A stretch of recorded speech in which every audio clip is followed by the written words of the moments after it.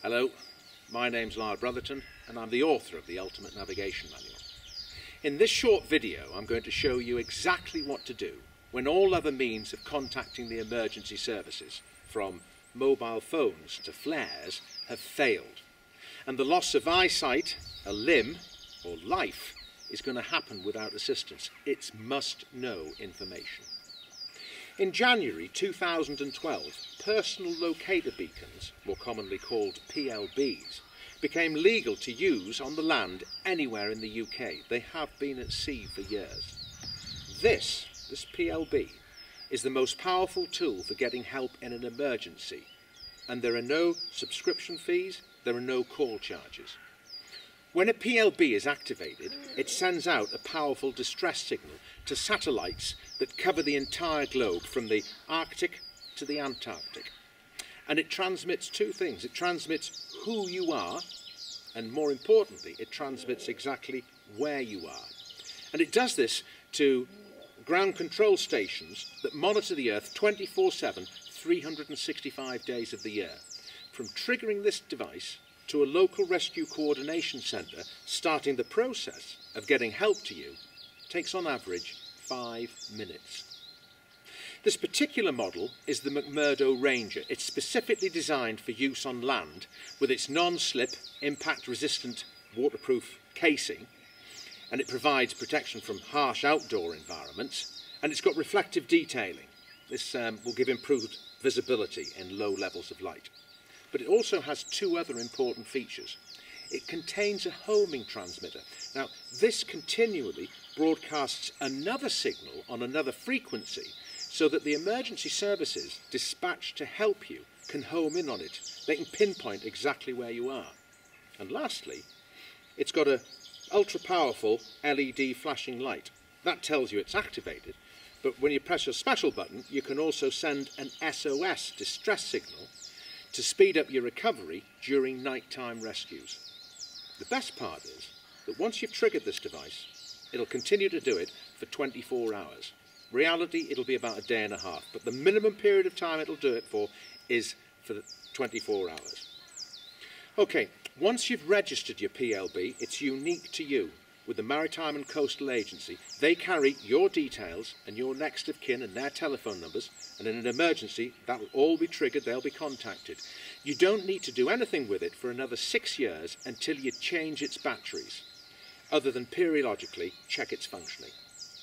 Now, before I show you how to trigger this PLB in an emergency, I want to make sure that this device stays with you at all times. The standard lanyard that comes with it is frankly too short. In addition to that, at the end of it, it has a thin nylon cord which secures to the PLB here. But that thin nylon cord, I've just lost my PLB. It's much better to attach your PLB to a piece of military specification paracord, 550 paracord. That means it has a rated strength of 550 pounds. That's 250 kilograms. That's much more than twice my own body weight. Then, when you are out in the great outdoors, secure it to your person, not to a rucksack, because in slips, trips and falls, rucksacks become detached from people. I've got a nylon belt here and it's not going to come off this. And I simply pass the loop over the PLB, and the reason I've created a loop at the end is I don't want to be fastening knots when I'm in the great outdoors. My hands might be cold, as they are now, or worse still, I might be wearing gloves. Whereas once I've got this loop, like that, this lanyard is now secure to my person, and if I drop it, I'm not going to lose it. Okay, when all other methods of contacting the emergency services have been exhausted, you now need to trigger your PLB, and it's very straightforward. At the back here, there's a red tab, and you simply push this tab up. Once this tab is up, I need to pull it away from the body. You need a bit of strength for that, one sharp tug. You can do it with your teeth if you were doing it one-handed.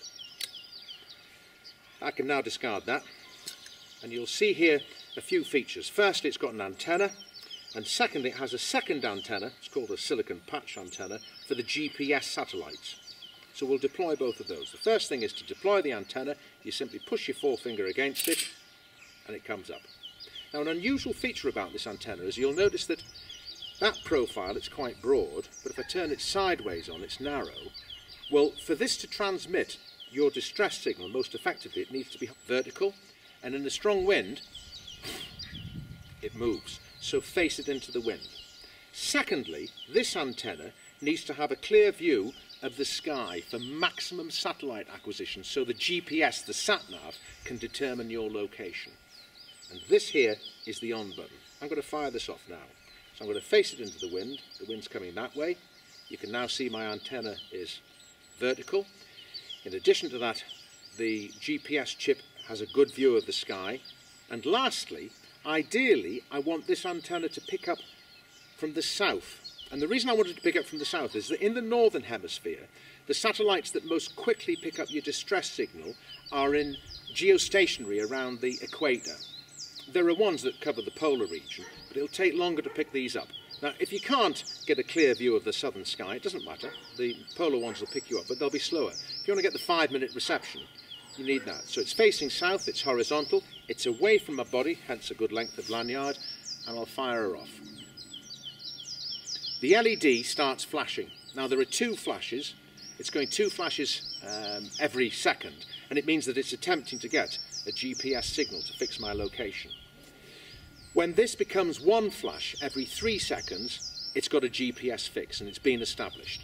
And a little bit after that, maybe about a minute later, it's going to give 1 long flash followed by 3 rapid flashes, and it'll do that every 50 seconds. It means that your PLB has transmitted both a distress signal and your location. If it's doing this for a day and a half, ideally, I couldn't hold it like this, I need to put it down. If I'm going to put it down, I would prefer actually to sit on the ground and rest it level beside me, or on a rock beside me. I'd be loath to take it off my person. This is my lifeline. PLBs, worth knowing.